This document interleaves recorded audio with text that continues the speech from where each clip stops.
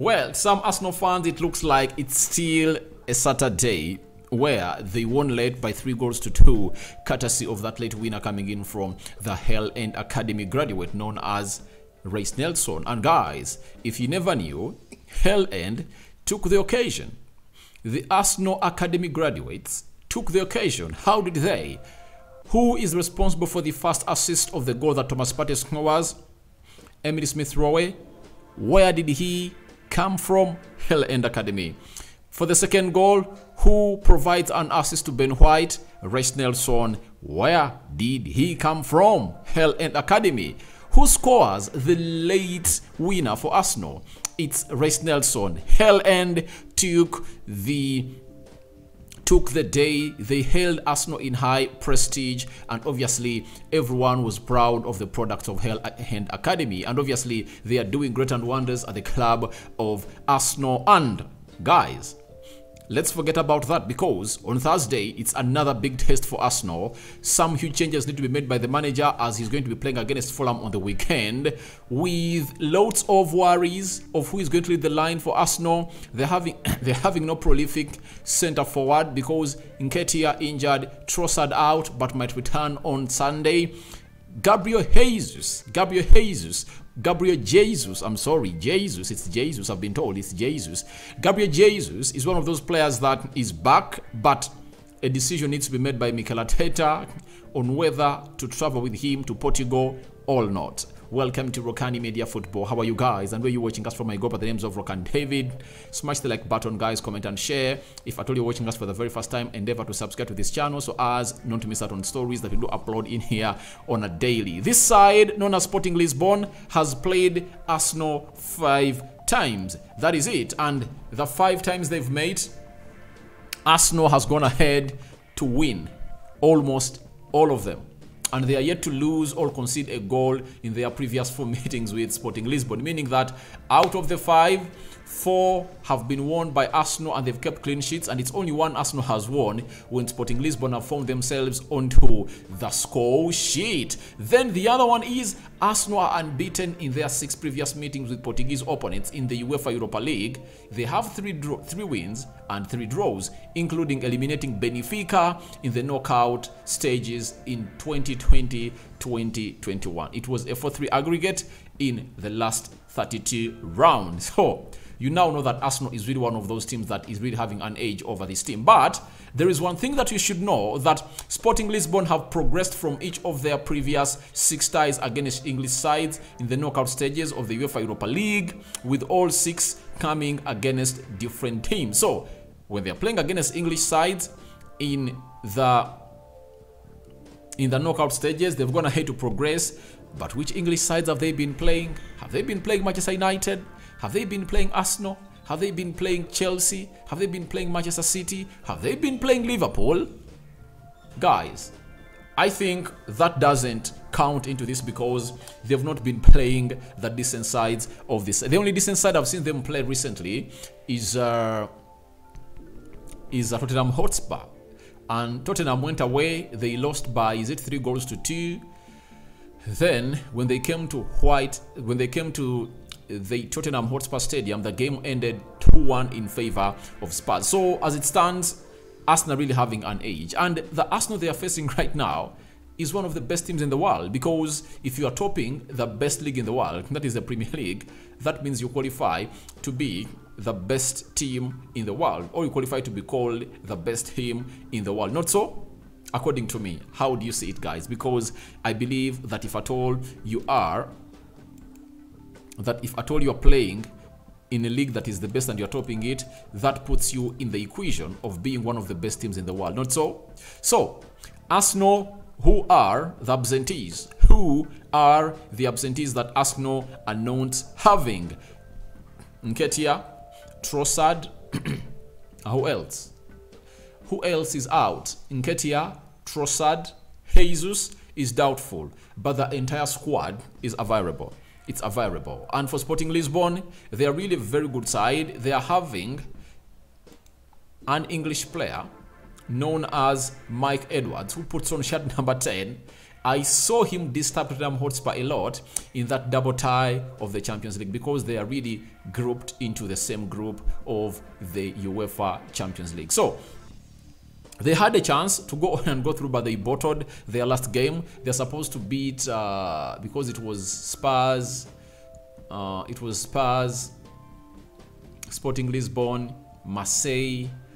There is another side that was there. They were supposed to beat, and they really bottled, and they failed to go through. And they granted Tottenham Hotspur, I think, a chance to go through. But Sporting Lisbon finished third, and when they finished third, they found themselves into a position of dropping down into the knockout stages. And then being the knockout stages, they found themselves to be playing into what we call the knockout stage of the UEFA Europa League, and they found themselves playing Midtjylland. They beat them by 1 goal. They drew 1-1 at home, and when they went away at Midtjylland, they beat them 4-0. That's why they found themselves into this round of 16 to face Arsenal. But this is a very trial moment for Arsenal, and it means a lot to their season, and it's a very huge question that Mikel Arteta has to answer. Is he going to decide to go weak in the UEFA Europa League and prepare his strong side to play in the Premier League? Why?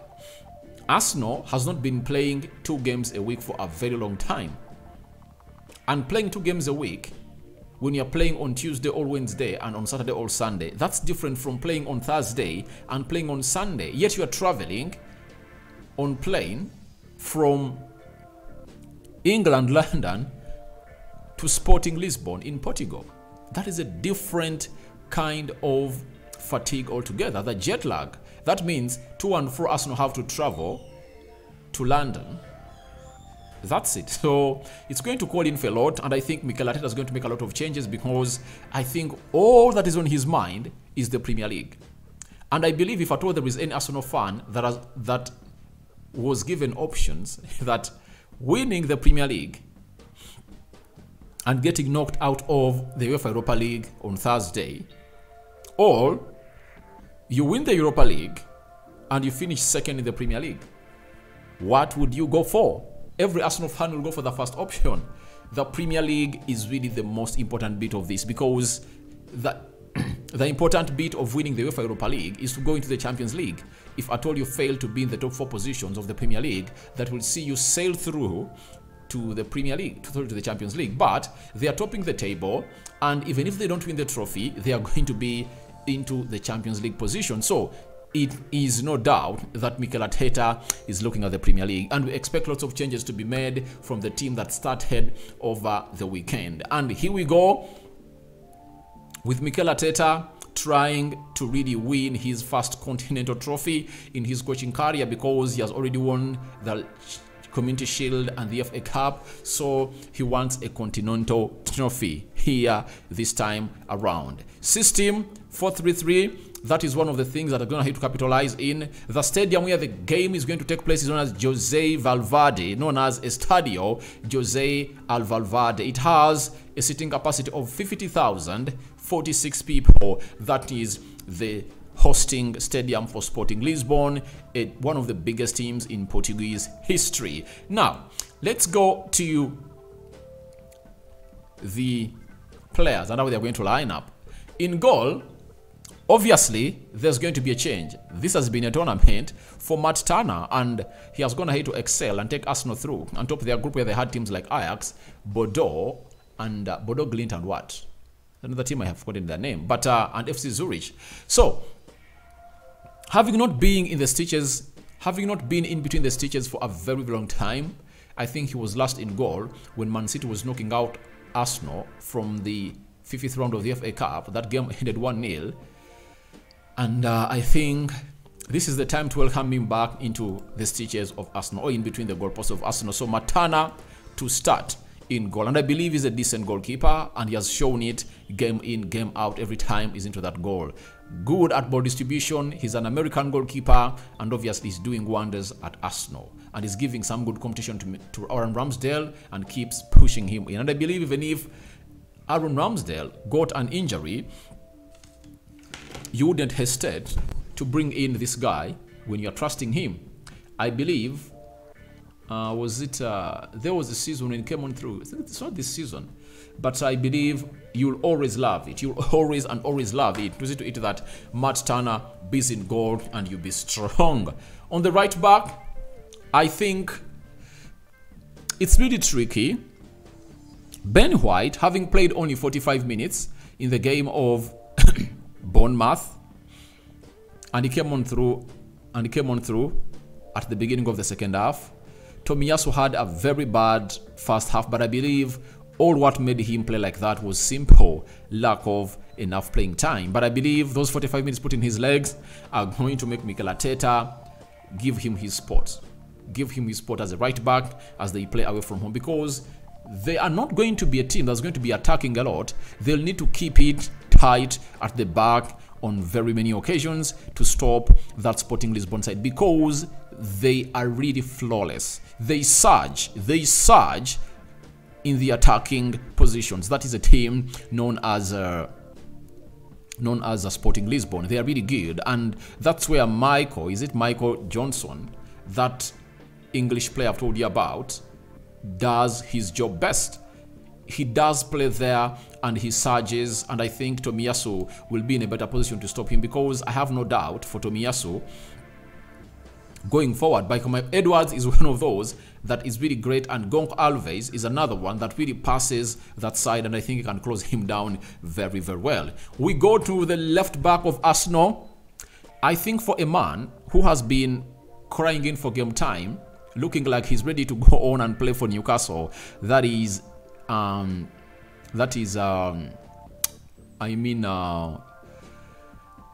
Tierney. It's time he started a game of football ever since he really started for Arsenal. And I think he's the happiest for this tournament to come back, because the international break is going to happen after the 19th of this month.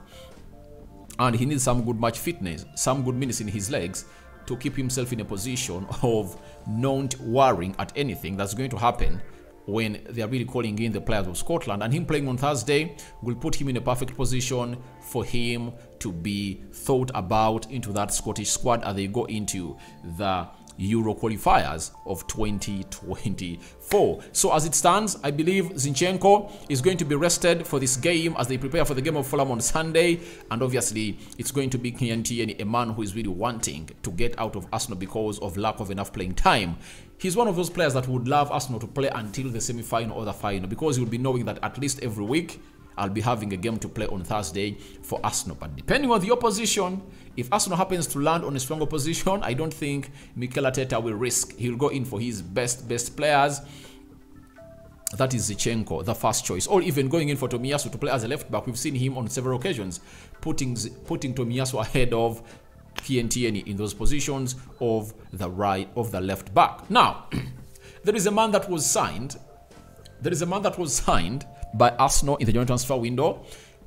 No one has seen him playing competitively for Arsenal, and to me, I believe it's his debut this time round. It's the debut of Yakub Kiwior to me. I think if you don't give him a game like this to rest Gabriel Magalhaes, because Gabriel Magalhaes has played very many games, you'll need him in the Premier League. Why? You can't trust Yakub Kiwior in the Premier League because he's not Premier League proven. You need to introduce him slowly by slowly. You get? But in a game like this, you can start him because you know that he is going to go on and really do the needful for Arsenal to grant a player known as Gabriel Magalhaes a position of rest into that Arsenal side. But he will travel with Arsenal, but I think Yakub Kiwior's debut is this time round. Yakub Kiwior, this is the debut for the man. Yakub Kiwior for me. I believe it's his debut at Arsenal. Trust me, it's his debut. It's going to be the Yakub Kiwior debut, and people will say that he would have played against Rob Holding. He would have played alongside Rob Holding in the central defensive partnership because we even need Saliba to rest. Guys, I believe Saliba never played in the World Cup. Saliba is looking nowhere near getting tired, but when you look at Gabriel Magalhaes, he has been playing the UEFA Europa League and the Premier League games. So I think he needs to be rested this time round. And I think it shouldn't be Rob Holding. It shouldn't be Rob Holding. You can't get two amateurish players.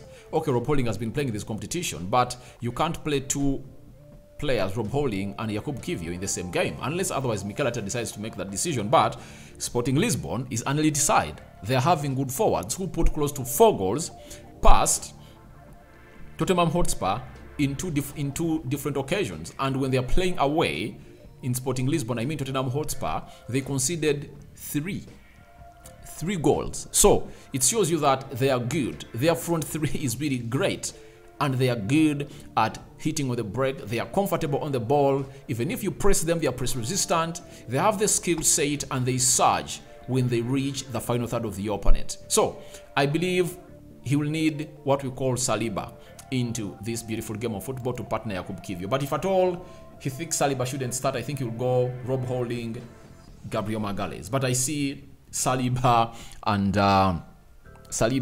Yakub Kiwior starting in this game. We go to the central defensive midfield position because the system is 4-3-3. That is the single pivot. I think no reason for Partey to start. Partey should be ready for the game of Fulham over the weekend. And this is why you would love to be having these games like this, because if there was no a game in the midweek, it would have been hard for Mikel Arteta to make a decision on who is going to play for Arsenal in the central defensive midfield position on Sunday. But this time around, he has all what it takes to put in Jorginho as a central defensive midfielder. Then Thomas Partey will be rested. Maybe comes on through and plays 10-15 minutes to really consolidate that midfield depending on the result of the game. Now, in the midfield, I believe this time around, Fabio Vieira is going to start. Odegaard is going to be rested. I made him not having a very good game against Bournemouth, but the Arsenal team was really caught unaware. And I believe that's where the problem came in from. But he had some good passes in there for you. That's why the manager took long to take him off the field of play, to bring in Granit Xhaka. So I think he's really going to play into the Odegaard position. And I think Xhaka, having played close to 10-15 minutes in the game of Bournemouth, I believe he's returning to play and is going to wear the captain armband for a team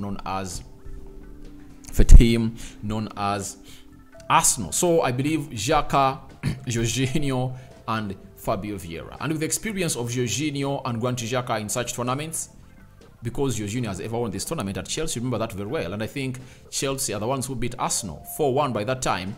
Eden Hazard was still even at Chelsea, I remember, and Jorginho was playing to that single pivot position, and they beat Arsenal 4-1. So he knows what it means to be playing in such tournaments, and I think he's going to go on and really lead this Arsenal team by example. The same applies to Granit Xhaka, having rested him because we've been calling for that for a very long time, and that experience is needed away in Portugal. And Xhaka has been really a very good player for Arsenal this season, though I have my reservations on him. You know that very well, and I've always expressed them out loud in public. Now, let's go to the front 3 of Arsenal. I think it's high time Bukayo Saka gotten a rest, and this man starts on the right side of the attacking midfield. That is Reiss Nelson. One will say, but he thrived well playing off the left attacking side of the midfield in the game of Bournemouth. But I'll bring you up to speed that in the game that Arsenal beat Nottingham 5-1, when he came in for Bukayo Saka, he played on the right attacking side of the midfield, or as a right forward or right wide forward, and he scored a brace and put up an assist for Martin Odegaard. You get? So he's one of the few wide forwards, all wingers Arsenal has got, that can play perfectly on the right wing and the left side. And I believe having him gotten himself 2 goal involvements in that game of Bournemouth at Emirates, he has bought himself a position to start in this game.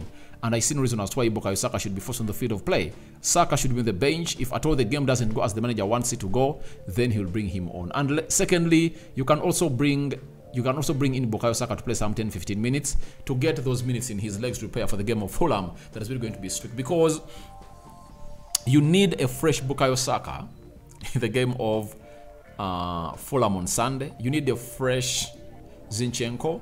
You need a fresh Ben White. You need a fresh Odegaard. You get? You need like 4-5 players who are really fresh into that beautiful fixture. That's why I've talked about Gabriel Magalhaes to be really benched. Why?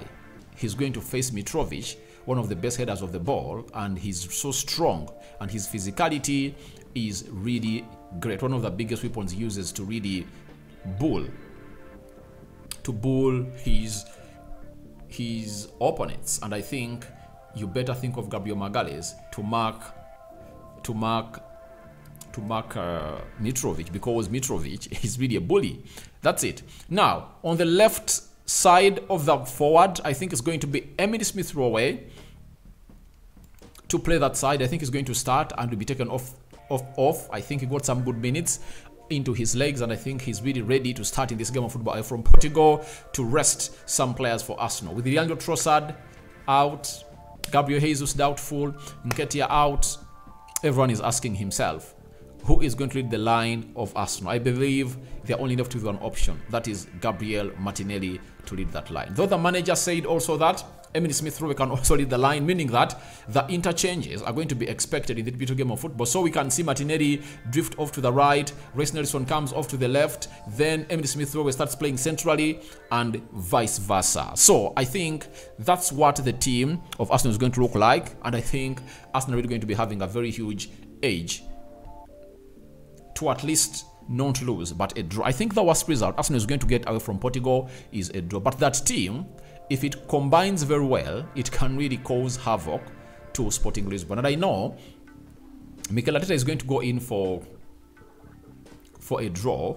When a win comes in through, it will be good for him. But even if they lose, he will like Arsenal to lose like by one goal, by a margin of 1 goal, because he knows that when they come to Emirates, they are going to kill off that game by 2 goals or 3 goals. And Arsenal has been one of those sides that really faced a very huge opposition against PSV away in Amsterdam, and this time round they are going to face a team that is really more serious and hard than PSV. And I believe this time round Arsenal might find themselves in a position of really having a hard game, but I believe